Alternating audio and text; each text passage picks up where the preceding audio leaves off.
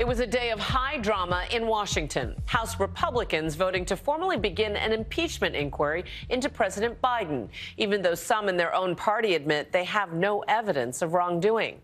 Earlier today, the president's son, Hunter Biden, defying a subpoena to testify privately before Republican investigators, making a rare public statement outside the U.S. Capitol. ABC's chief White House correspondent Mary Bruce has more. For 6 years, I have been the target of the unrelenting Trump attack machine, shouting, "Where's Hunter?"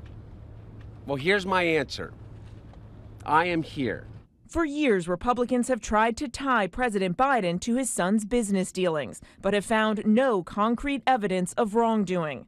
Hunter Biden already indicted for allegedly failing to pay taxes he has since repaid, today insisting his father did nothing wrong.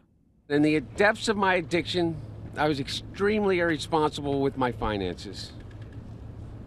But to suggest that is grounds for an impeachment inquiry is beyond the absurd.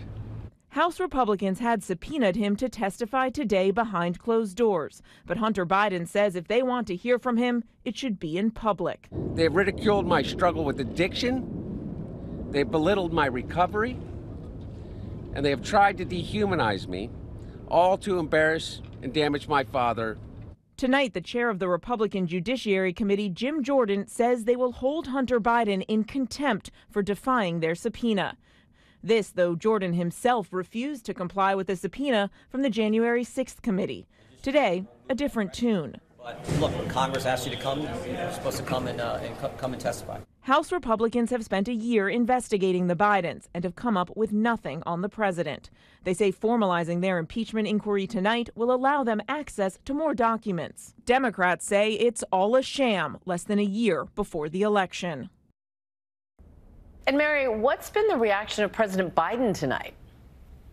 Well, Juju, the president is calling this a baseless political stunt not supported by facts. Biden saying instead of doing their jobs and focusing on trying to make Americans' lives better, House Republicans are focused on, quote, attacking me with lies. And as for Hunter Biden, the White House says the president was aware of what he was going to say and that President Biden is proud of his son.